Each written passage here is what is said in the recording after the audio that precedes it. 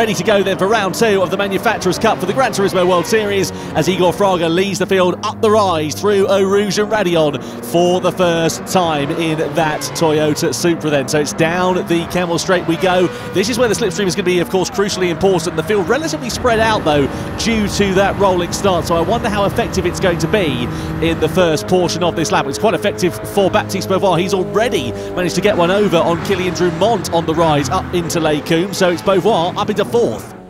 And you can see Tapai pulling out of the slipstream here of Suzuki. Side by side they come on the brakes. Tapai's on the inside. He's got track position. Suzuki tries to hold it firm into the left-hander. Bit of contact between the two. That pushes Tapai out wide. He's going to push him onto the curb. Is he going to be compromised into the right-hander and have to relinquish that position while they still run side by side on the run downhill in towards Rivage? And the thing is, it's opened the door here for Nicky Romero and Angel Inestrosa as well. So it is still Suzuki in front, but look at Nicky Romero now leaning on Inestrosa. They're going to flick it left, though. Inestrosa will have track position and does manage to hold firm in that Porsche for now. We'll get back to that discussion in a minute. It's interesting, I just thought Beauvoir lifted a little bit there on the way up towards Eau Rouge and Raidillon. I think just to get a better run now over the top, and he has done now. He's got a run on Cassis, so go to the inside with the AMD. Now it should be just a simple factor of driving past, but the straight line speed of that BMW is not making it easy.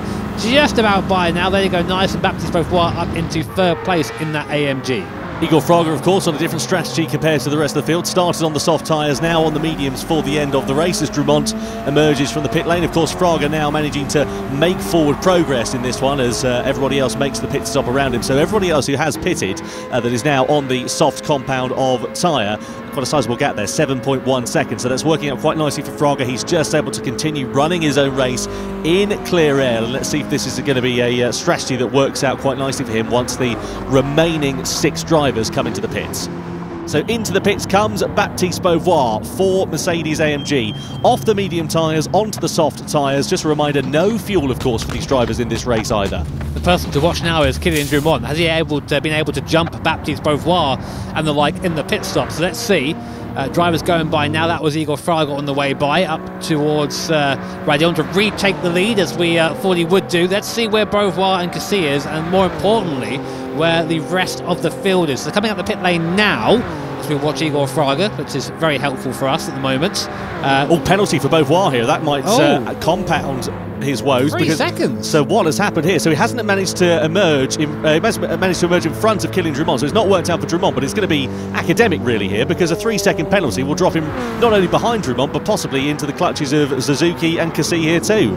Let's see how this is going to affect things here for Kylian Drumont. Meanwhile, look at this with Suzuki now with Cassis. So all the drivers have made their pit stops. So these are battles for position. No other strategy to come into play until the conclusion of this race. Big old wiggle coming through the chicane there for Beauvoir as well. So I think there's just that frustration coming into play here as he now enters the penalty zone. So 3 seconds then for Beauvoir. It's not only the 3 seconds for the penalty, it's the time you lose after that as well. Don't forget, so he pulls sensibly there off of the racing line, moves out of the way of Cassis, moves out of the way of Suzuki, etc., and rejoins in 7th place. That 3 seconds would have felt like a fortnight. Meanwhile, Suzuki's coming under pressure here from Cassis as they come up the Camel Straight and in towards Les Combes. It's going to be a nice easy taking here, and Tapai says, I'll have that as well. So 2 for the price of 1.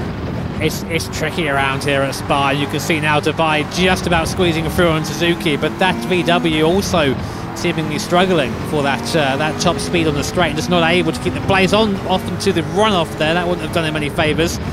Speaking of, oh no, Suzuki up the hill here, and he's going to be just a sitting duck on this straight. All he can do, I mean, he's done the best he can to try and make a gap, but it's not going to work. Romero there in the Genesis has the tow.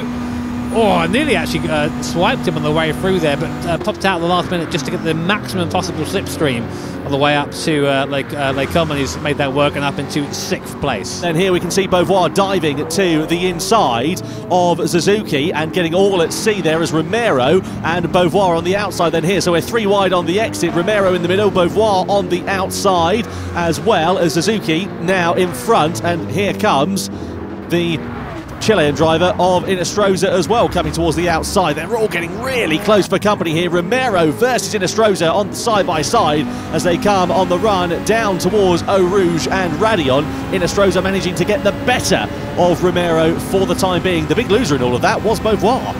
Big sense coming here though, because Suzuki, we know he's slow in a straight line in that VW. Here comes Inestrosa in the Porsche. He's going to actually push push Suzuki down the straight, try and get a bump draft. So they're all vying, pushing 3 wide now to come up towards the Lecombe corner, and Romero's taking both of them. 2 for 1. Cheers, mate, he says. Up into 6th place goes Romero. In a Stroza, going to try and get a long way around, take a place from Suzuki. He does do that, and now both Wire is there as well. So Suzuki, just like that, down to 8th place, and he might even go down to 9th. It's not over yet either, because it's under investigation from the stewards here as well. Suzuki's had a little bit wide there into Rivage. Beauvoir's getting his elbows out. I think there might have been a smattering of contact between those two drivers as they come through the left-hander of Ixon on the run down towards Pouon. So you sense a bit of desperation creeping in here for Baptiste Beauvoir. He'd have to be a very brave man to send it down the inside into Pouon there, and thankfully he thinks better of it. But it's not been a race to remember for Baptiste in this one. The gap at the front has come down to about 3.5 seconds, so I think if Fraga continues on, he'll have enough in his back pocket